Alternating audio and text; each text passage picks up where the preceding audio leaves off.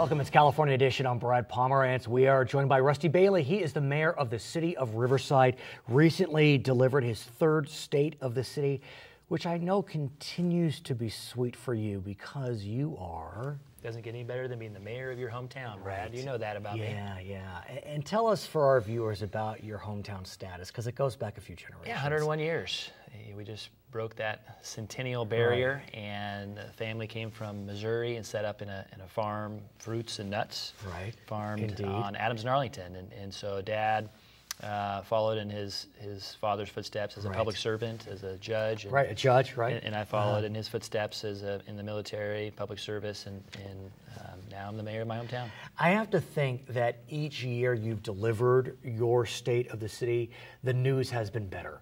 Because when you were elected in 2014, things were 12, right? You're right. 2012. It's hard to keep everything straight. One of those even years. Yeah, exactly.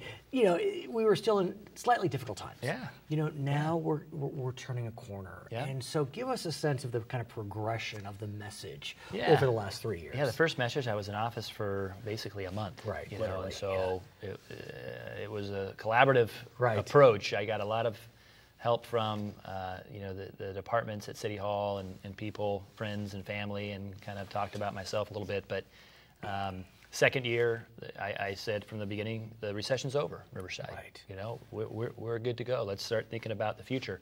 This year, now the recession is over, and everybody's saying that. Right. Okay, well, what's next? What are we doing to keep the momentum? And your point's well taken, especially because while we know the Inland Empire had a really difficult time during the recession, the city of Riverside actually didn't suffer that much. And so I think there's this perception that you have all this ground to gain, but yet you really weren't starting that low. We have a competitive advantage, or several of them in Riverside, that the rest of Inland Empire doesn't have. Our universities and colleges, right? Our historic and vibrant downtown that most people didn't have, right? Our community spirit, I'll say, and all the volunteerism. So that kept us afloat, and definitely that portfolio of jobs and education and government helped us weather that storm. I know within your speech you highlighted one element of the economic story of Riverside. It's something I was not aware, and that is the Auto Center. There's something unique about Riverside's Auto Center. What is it? We're the city of arts and innovation, and we innovated the Auto Center. 50 years ago, a number of auto dealers came together to look for common space, common ground. Said, wouldn't it be great if, you know, we had some land together, adjacent dealers, and the city found it for them. Literally. Right? So all the auto centers throughout the nation, they can look toward Riverside and know they were the first. That is the truth. That is the truth. And it's going 50 years now of operation of the Riverside Auto Center. Nice big digital sign. We updated and refreshed the marketing material. So there's a digital sign out in front of the Auto Center on the 91 freeway. And you know, they say that 8% growth came from just that sign. So things are good. With that innovation behind you and the continued innovation through the decades, how does Riverside grow next?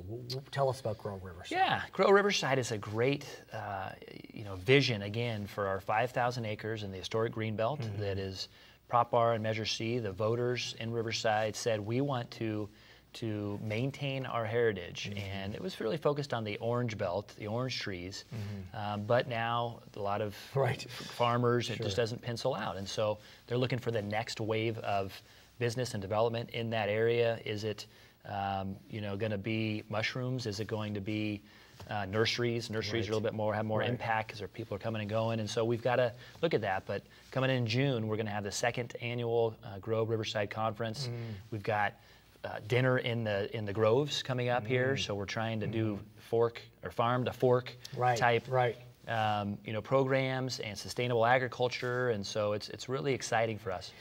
I know that you're the consummate tactician when it comes to growth in the city of Riverside, and so you have been spearheading a strategic plan. It's a bit inside baseball, but incredibly important. Yeah. So tell us about recent workshops you've had and how you're looking to really be strategic in how you march forward. The City Council has not come together and produced a strategic plan since 2002, right? We have an annual budget process. We go through that annually. We have a strategic vision called Seizing Our Destiny. That's that long-term 20, 30-year view of what we want in the future. And so we got to gap that.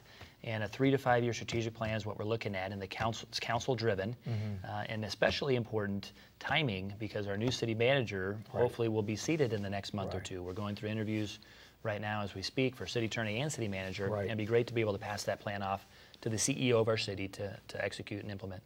What was unique about this State of the City address is you had one of your sister cities present, your newest sister city, your 9th, Can Tho, as I think how you say it, in Vietnam. Talk to us about your decision as to why you chose to have a sister city join you.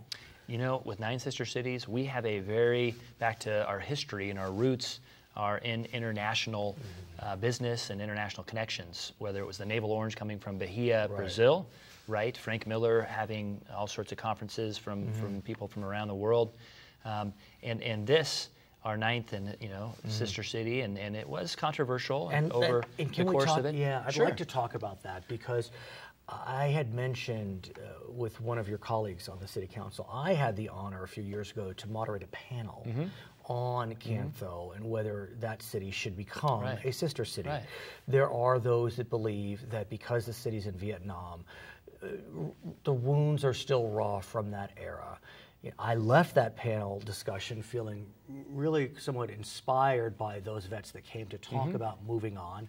Of course, I'm not taking a position, but that being said, why not? Well, I'm a neutral journalist, but that being said, since the announcement, there have been folks, many in the Orange County area, many of Vietnamese descent, who have been upset about Riverside's decision. There were some protests.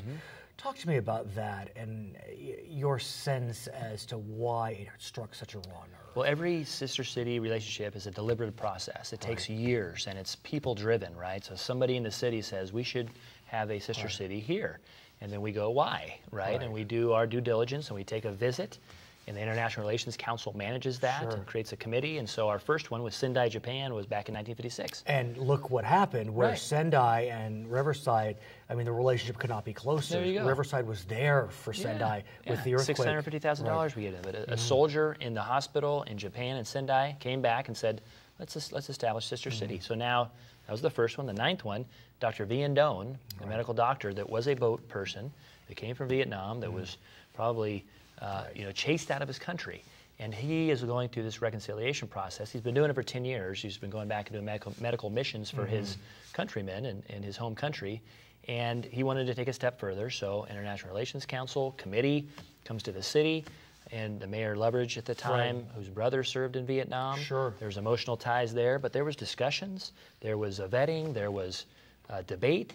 And the council ultimately ended up deciding, and it was 4-3 at the council to enter into this relationship back in March of last year, 2014. So just last week, we signed the agreement when they came to Riverside. Yet, there's one city, specifically Westminster, that came out officially against. I mean, that's pretty bold, for one city to kind of indict another city, metaphorically speaking. Were you surprised? I was a little surprised, certainly, but I understand they have emotional ties and memories to their home country that I don't have, and they came here because of their rights in the Constitution, First Amendment rights of speech and assembly. And I'm just wondering, I mean, and I'm just playing it out, if you take that argument to its logical conclusion, one could argue Riverside has a sister city in Germany, in Ernlagen. I mean, Japan, China, we were Mexico, traumatic war with Germany. We know what the Germans did to countless ethnic minorities. Should that relationship be put into question? No, not at all. I think that again, back to the goals and the intent of sister cities is people-to-people contact, where we're looking to the future, common bonds, mutual benefit. That means student exchanges, cultural exchanges, business exchanges, and that transcends the history that has occurred in, His name is Rusty Bailey. He is the mayor of the beautiful city of Riverside. My name is Brad Pomerance. It's California.